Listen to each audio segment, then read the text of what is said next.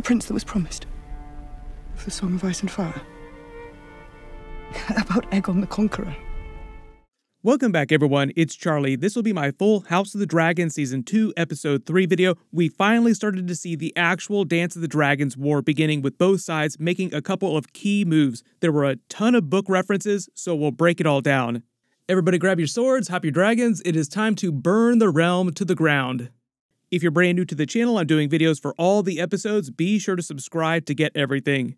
The episode was titled The Burning Mill. It's a reference to the battle at Burning Mill that they opened the episode with, but there are a couple intro scene changes too. They added a scene of baby Jaehaerys during his funeral procession, remember with his head sewed on. Who else thought that all the jostling was going to cause his head to fall off of his body and just roll through the streets? That would have been a very Game of Thrones type of moment. Then they had a scene of Aegon having all the rat catchers hung with their blood pouring towards the Iron Throne. Also metaphor for the coming Dance of the Dragons, the fact that blood will flow through the street. Like, it's going to be a lot of collateral damage. A lot of people are going to die.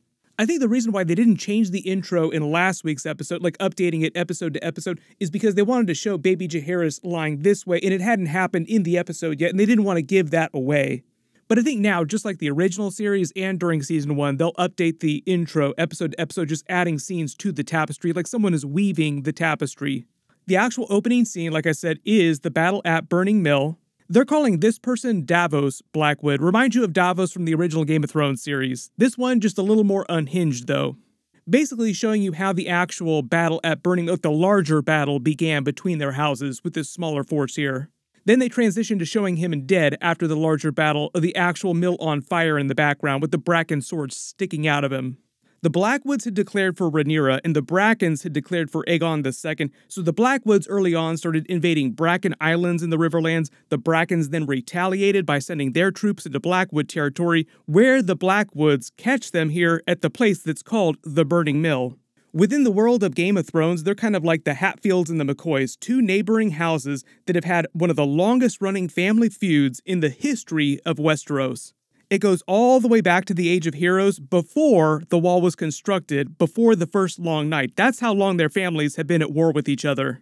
It's been going on so long that no one in present day, particularly these two groups here, can remember why they started fighting in the first place, what caused the feud just in general. The Blackwoods and the Brackens have feuded for centuries. This is nothing more. It's meant to echo Rhaenys' statement to Rhaenyra earlier in the episode about how the same thing will happen during the Dance of the Dragons between the Blacks and the Greens. Soon the fighting will get so bad, everyone will hate each other so much, there'll be so much collateral damage, that no one will remember what actually started the war in the first place. Technically, though, she was wrong because the Maesters recorded everything that happened, all the different battles and engagements, in pretty good detail, but as George R. R. Martin and the showrunner tell it, the show is meant to be the truer version of events, like the first-person version of events. The Fire and Blood book that recorded all this history is a third-party account that's only meant to be partially reliable. But when it details all the different engagements, the actual battles in the Dance of the Dragons, it is correct in the actual battles itself, so the cause of the war was pretty well known. There are a lot of people that were wondering if this was meant to be Benjicott Blackwood, aka Bloody Ben. There's a lot of talk about him online the last week. In the books, he was the young son of Samwell Blackwood, the Lord of House Blackwood, when the Dance of the Dragons begins. In the books, when the actual Battle of Burning Mill went down, Ben was only about 11 years old. His father is killed during the battle, and he becomes Lord at the age of 11. He winds up fighting in a bunch of battles later on during the Dance of the Dragons, and after lives a very long life, becomes named Bloody Ben eventually. This battle between the Blackwoods and the Brackens is also meant to be a callback to their battle during Season 1, Episode 4 at Rhaenyra's courtship meeting, where the Blackwood boy wound up killing the Bracken boy that was making fun of him. Just another example of their continuing feud. Then we get the funeral of the Cargill twins, RIP, press F to pay respects.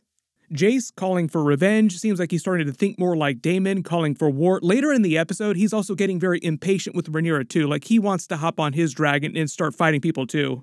Rhaenys also correctly clocks that Otto Hightower would have prevented this kind of bloodshed. In Hotter Blood, she references is just assuming something like what we saw go down in the previous episode actually happened, but she doesn't actually know that Otto Hightower was fired as Hand of the King. She's just assuming that the other people in the small council, like the crazier people, are prevailing. When she suggests that Rhaenyra might be able to reason with Alicent, the two of them come up with a more peaceful solution to the war. That sets up the end of the episode too, which a couple of big payoffs from Season 1. When she says there's no war as bad as a war between kin or hated as a war between kin and bloody as one with dragons, part of the idea is that the worst thing you can do in the eyes of the faith of the seven, those gods, is kinslaying. Makes you remember the Battle of the Cargill twins, with twins slaying each other. Basically the worst possible thing you can do. Also a metaphor for the actual Dance of the Dragons because it's a civil war within the Targaryen family.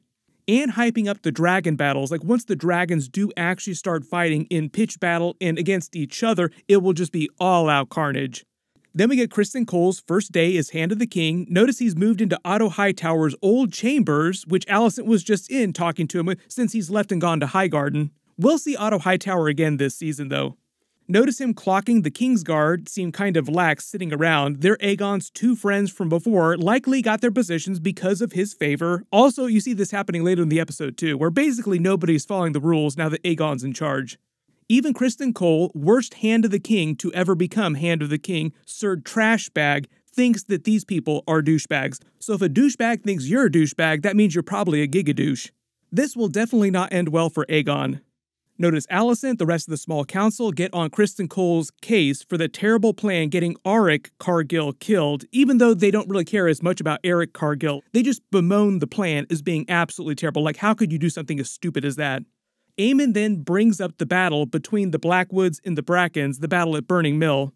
He thinks it's a call for open war, but notice how most of the small council, like everybody who's not Aegon, Criston Cole, and Aemond, thinks they should just blame it on the ancient enmity between House Bracken and House Blackwood. Like, it's no big deal, it's not a war, it's just two houses looking for an excuse to fight each other. Because they correctly do not want an actual war with the Blacks, like it'll only end badly for both sides.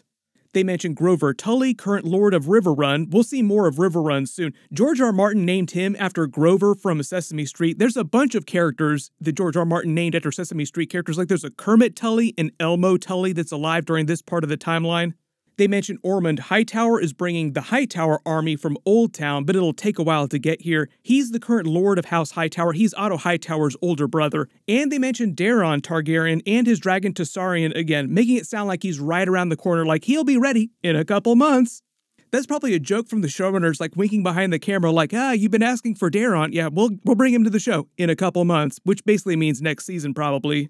Tywin Lannister also references his twin brother Jason is bringing the Lannister army soon, but it's just taking time, like it's taking them a while to actually marshal all their different forces that they have available to them right now. Criston Cole wants to march on Harrenhal and take the Riverlands, basically the same idea that Daemon just had. He wants to ignore Alicent's advice, as does everyone else it seems like. Part of the idea with Alicent is that, you see this later in the episode too, when she's talking to Rhaenyra and she learns the truth about Aegon's prophecy, that she was wrong in thinking that he was speaking about Aegon II. Basically, nobody on the small council wants to listen to her, like they pretend like she's not there almost. So even if she learned the secret of life and started shouting it to the small council here, nobody would listen to her. They also want to try and stop Aegon from taking Sunfyre into battle with Criston Cole's smaller force, just mostly thinking he can't handle it, but they try to pass it off as him just being too important, like, oh, we can't lose you, you're too important, you gotta stay here. In reality, most people think that he's pretty feckless and it will only end badly, like you are not built for this kind of dragon battle. Notice Aegon is playing with Aegon the Conqueror's Valyrian dagger with the prophecy of A Song of Ice and Fire that's written on it, which they reference at the end of the episode too, when Rhaenyra is talking about the true prophecy to Alicent, telling her the truth of the matter. You have to remember that Aegon didn't get the prophecy from Viserys because he never actually intended for him to become king, so he never passed that on to him. Back on Dragonstone, Mysaria is rewarded by Rhaenyra, naming her as the new Mistress of Whispers on the Black Council, putting her skills to use. It's basically her plan at this point, her context, that help Rhaenyra sneak into King's Landing to meet with Alicent later in the episode. Notice she also references the plight of the small folk, like she's thinking about that. That'll be important for later. The showrunner said just in general that this season and future seasons, as well as the Dunk and Egg show, which is going to be much later in the timeline, will all start showing more the perspective of the small folk, whereas during season 1, you're mostly just seeing the people at the highest levels of the Targaryen family. There was that brief moment during season 1 where Daemon snuck young Rhaenyra out to Flea Bottom and was telling her to pay attention to the small folk, like you need to look around, these are your subjects. At the time, she didn't think that it was that big a deal, like who cares what the small folk think? That was basically meant to be foreshadowing for events later in the series. Part of the idea is that there are way more of the small folk than there are of highborn people, so even though you think they might not be that big of a deal, if they were to actually come together, they could really become a big problem for anybody that's trying to rule King's Landing. So piss the small folk off at your own risk. They notice Sea Smoke is acting really weird. Mysaria says that he's probably lonely. Notice how Rhaenyra pauses for a second, like, wait a minute, does she know? Does she know what's up with Rhaenyra? That he's still alive, hiding out in the east? Because it's Mysaria we're talking about, like she traffics in information, like she is mistress of whispers, it's possible that she does know the truth about Rhaenyra, but really what they're doing here is setting up the Dragonseeds, which they mention later in the episode. Sea Smoke getting antsy, setting up the idea of his new rider surfacing. Rhaenyra then sends Rhaena to the Vale with Joffrey and his dragon Arax, promising Jane Arryn that she would get a dragon. We'll see her eventually in future episodes. There was a preview of her here. This is what she looks like on the show. She's actually a pretty big character during this part of the timeline. If you remember, Rhaenyra's mother is also from House Arryn, so they actually share a lot of blood. Even though Joffrey's Arax is very small now, he's still big enough for Joffrey to actually ride to be a threat to someone. So it's big enough for Rhaenyra to say, here's an actual dragon that you can see flying around, actually being a bit of a menace if he needs to be. Then she's sending Rhaena with Aegon III and Viserys II and their dragons Taraxes and Stormcloud to Pentos, which will remind you of the original show with Daenerys Targaryen, who was living in Pentos with Illyrio at the time. We'll talk about her again in a second too, Daenerys Targaryen. But Rhaena remembers that that's the place where she lived with her mother, Daemon's first wife, who died after Dracarysing herself with Vhagar rather than dying of complications from childbirth. Like, she chose to end her life. But it's also a way to remind you that Vhagar, now being ridden by Aemond, used to be ridden by her mother. When she mentions Prince Reggio, that's the Prince of Pentos. We saw him during Season 1 with Daemon and her mother. She basically asked Rhaena to be a surrogate mother to them and raise them as much as need be while the Dance of the Dragons is going on. Like, she's assuming that the Dance of the Dragons is going to last for a long time. In reality, it only lasted for a couple years. Rhaena is mad, though, that she doesn't get to stay and fight because she currently, notice currently, does not have a dragon. That might eventually change. She does have the ability to bond with the dragon, though. Then we get Daemon arriving at Harrenhal. Daemon's taking of Harrenhal is known as the Fall of Harrenhal in the books. It marked the first actual engagement in the Dance of the Dragons as recorded by the Maesters, but it was largely a bloodless battle. As we saw on the show, it went down pretty easily without a real pitched battle. I've survived many a battle. I do not mean to be felled by poison peas. If you've not yet surmised, you are welcome here. Daemon and Aemond had both been obsessed with Harrenhal because of its strategic point in the Riverlands and its historical value if you're talking about the history of Aegon the Conqueror, the Targaryen family. Just because of all the references back to the burning of Harrenhal by Aegon the Conqueror and Balerion the Black Dread. But in the actual conflict, like if you're actually talking about the war itself, it's an excellent staging point for either army, which is why they both wanted it so they could control the Riverlands. There are a couple problems with this plan, though. Harrenhal is both important and also a big liability to whoever has to control it or does control it. Daemon's whole plan has been to control the Riverlands to box the Greens in because they'd already secured the forces of the North, the Vale, they'd blockaded the entire eastern seaboard, but because Larys Strong is currently Lord of Harrenhal, Daemon had to use Caraxes to take it by threat of force, mostly. Like, just the threat of an actual dragon was enough. Notice how he starts hearing weird things, seeing some visions. He sees the Great Hall where the Great Council was just held years earlier by King Jaehaerys, who they mentioned several times in this episode. This banner in tatters is of House Strong. When he enters the hall here, we get our first look at Alice Rivers, the Witch of Harrenhal. I don't know that she's an actual witch practicing actual magic, or she just has a lot of clever skills. Daemon makes a bunch of references to being poisoned, so it's possible that they mixed in some stuff with his food. Like, she could have put some stuff in his food, not necessarily poison, but stuff to mess with his mind like hallucinogens. During his conversation with Simon Strong, there's a lot of info, a lot of lore dumping too. This old chair carving on the back is of Harrenhal. Notice Simon Strong also hates Larys Strong, implies that he knows all about Larys, killing his father and brother. There's also a joke about him addressing Daemon as prince and not king. Because he's married to Rhaenyra, he thinks of himself as king consort. Technically, you would call him your grace.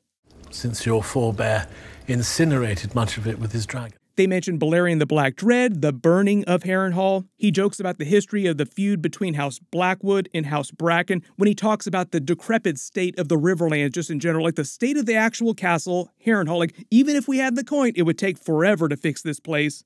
And basically the state of the Riverlands is in complete chaos, complete disarray, as much as the castle of Harrenhal itself is in chaos. Daemon implies he means to kick them all into order or burn them alive with his dragon. And largely, as we see, the castle is empty. There are people living there, it's just so massive that it seems empty by comparison.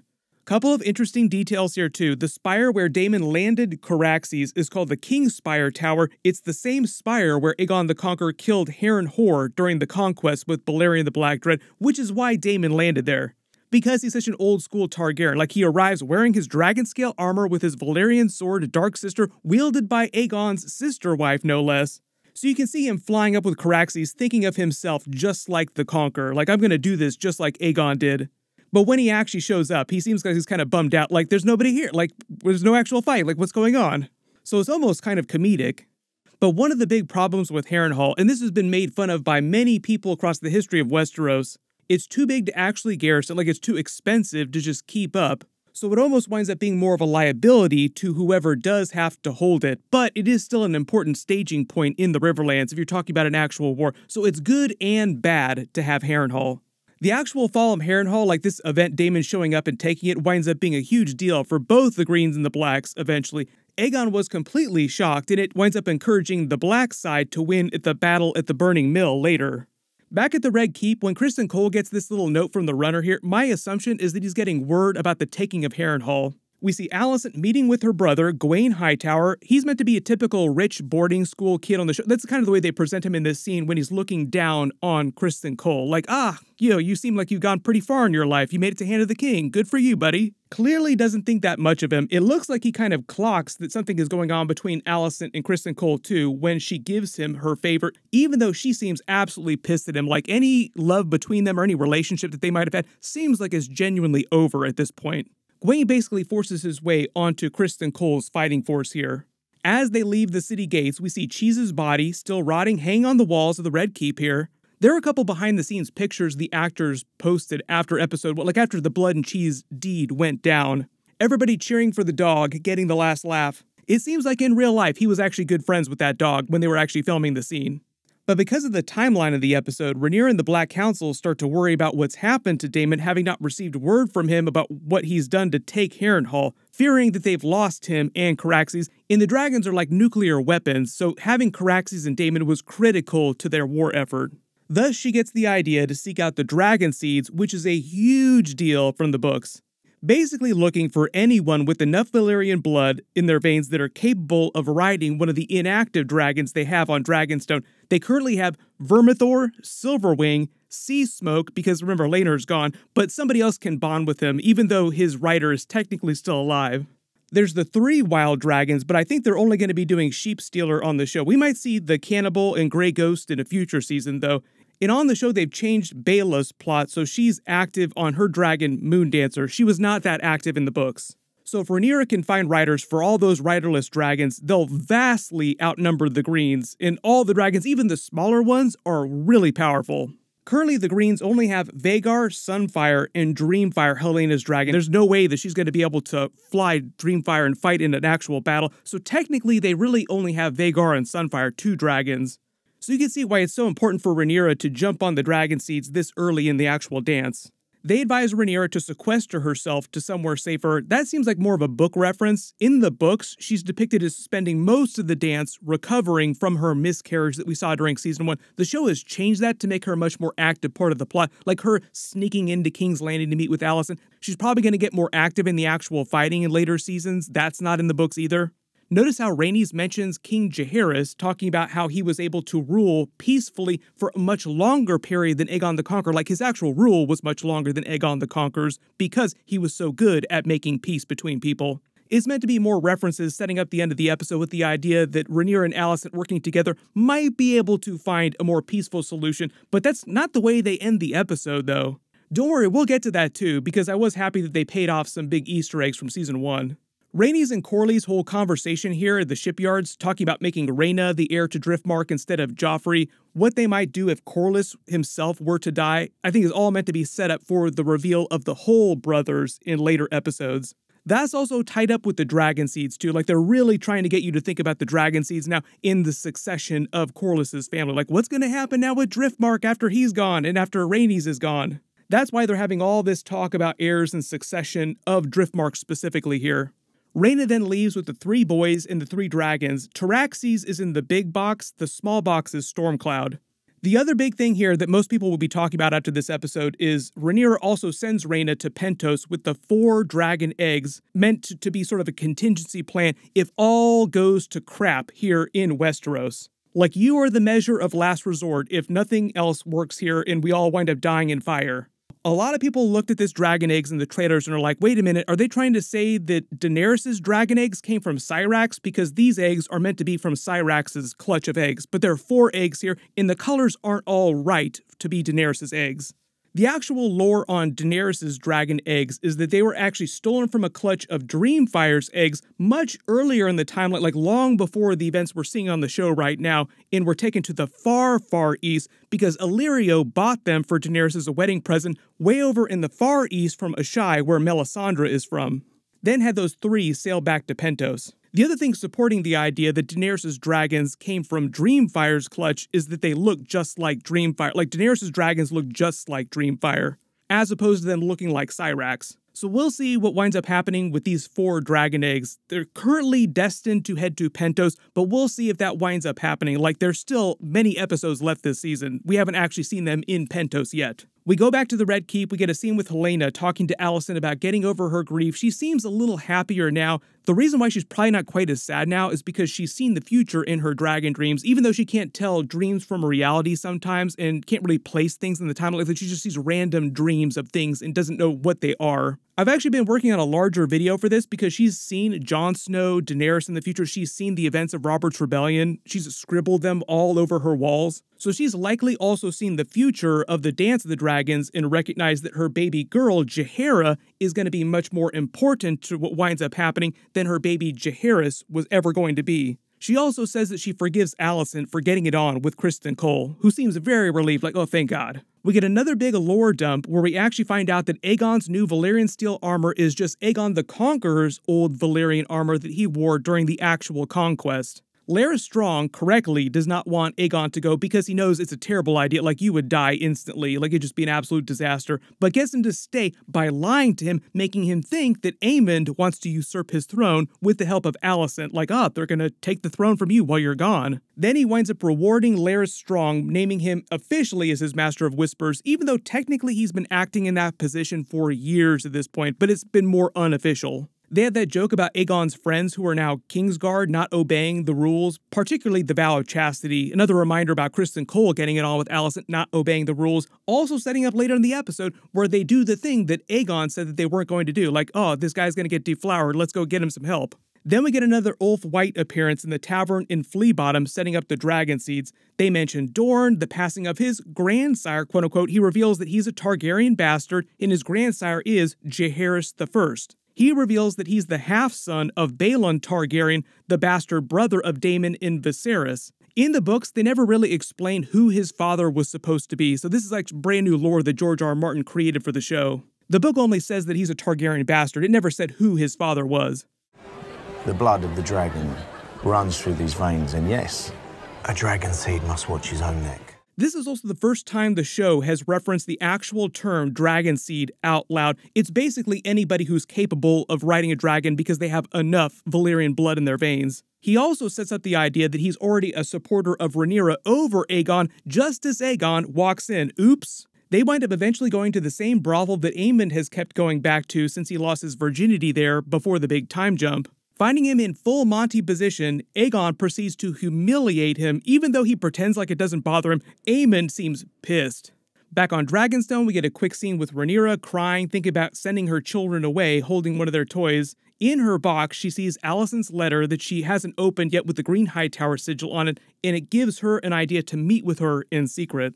We get a scene with Gwaine Hightower almost getting their army killed, or himself and Criston Cole killed, because he doesn't want to camp in the woods with everyone else because, like I said, he's a rich kid. She gets pretty close to it, like she was that close. but it also allows her to clock the fact that Criston Cole the Greens have a force on the march, allowing her to report back to Rhaenyra in the Black Council, setting up next week's episode, the battle at Rook's Rest, essentially.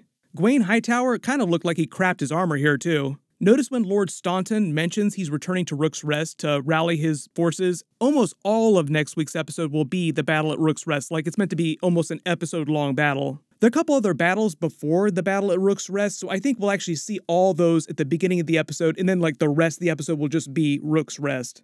Back at Harrenhal, Daemon starts to have all kinds of crazy visions, like the door's barred with a sword here. He starts seeing young Rhaenyra with a Millie Alcock cameo scene. A lot of people wondering if they'd ever bring the young versions of the actresses back. She's singing an old Valyrian song to dead baby Jaehaerys, sewing his head back on his body, while Daemon, saddened over his death, seems very remorseful over what happened. Like, I think the fact that he's crying here means that he is sad about what happened. When he finally comes back to his senses, he noticed that he's in the Godswood under the Weirwood tree with Alice Rivers, telling him that he's gonna die here. And she is actually here, like this is not meant to be a vision. She's basically just telling him to screw off. Like I said, I think the hallucinations are mostly just a combination of his own mind, like the grief just kind of tearing him up inside. Maybe she slipped something weird into his food too.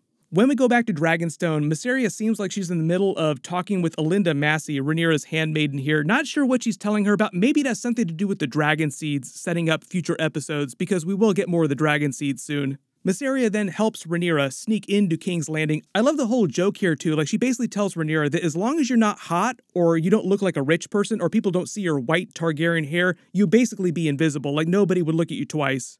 And she basically walks into the city gates at King's Landing in broad daylight. She's disguised as a septa. I'm sure there's a shame nun joke in here somewhere too. Her whole meeting with Alicent here in the Sept is meant to echo their scenes here during Season 1, which she also references, like the last time we were in here talking to each other, we were getting ready for this giant battle that we were going to watch, talking about the tournament in Episode 1. And basically, like, the big payoff here from Season 1, like, the big thing they pay off is Alicent telling Rhaenyra what she heard Viserys say on his actual deathbed, and you'd think this would clear everything up over Aegon's prophecy of a Song of Ice and Fire, like, oh, he was talking about Aegon the Conqueror, not about Aegon II. Well, we gotta stop this war right now. Rewatching the scene a couple times, it looks clear that Alicent, on her face, understands that Rhaenyra is correct and Viserys was not talking about Aegon II, so Alicent knows the truth, understands the truth now, but what she's telling Rhaenyra is that it doesn't matter. All because, like I said earlier in the video, the small council, particularly Aegon, Criston Cole, Aemond, do not want to listen to anything she has to say. So even if she were to tell the truth about the mistake that they made, when she says there is no mistake, what she really means is it doesn't matter because they won't listen to me. Like the fact that she does know the truth doesn't matter. But it does seem like she is saddened by this. Like she does want to stop the fighting, but she feels like she can't. I think the showrunner has actually talked about this in the past, where he said that ultimately they want to show that no matter what was going to go down, they were always going to come to this war, like it was always going to happen this way no matter what. If there's any other Easter eggs or references that you spotted in the episode that I didn't talk about in the video, just write them below in the comments. My episode 4 trailer video will post next, and my full episode 4 video will post next week after they release it, so be sure to enable alerts for my channel so you don't miss that. Everybody click here for that episode 4 video. I'll update the link as soon as I post that, and click here for all my other House of the Dragon episodes. Thank you so much for watching, and I'll see you guys in the next one.